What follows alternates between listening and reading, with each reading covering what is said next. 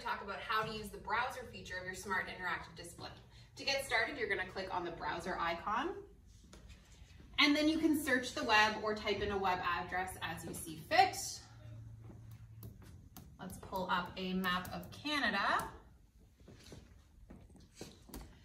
Now, it is worth mentioning that when you are interacting with sites, you want to be using your fingers and not the pens.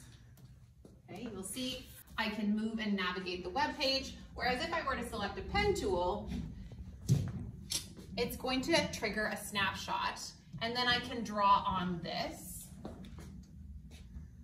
Now, when you're done drawing on the browser tab, you're going to click this green X in the top right corner, and it will prompt you to either cancel, discard, so to delete, or to save the image that you've taken. In this case, we are going to discard. Now you can see all of my pen, my ink layer is gone, and I'm back to the browser tab.